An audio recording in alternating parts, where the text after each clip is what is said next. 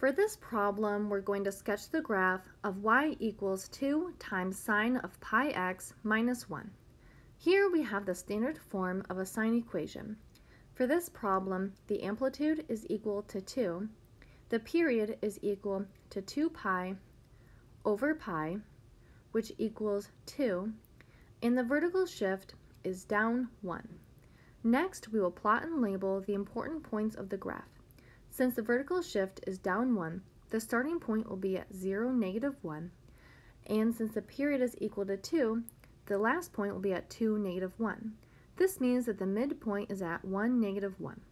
The first high point is halfway between the starting point and the midpoint at 1/2 1.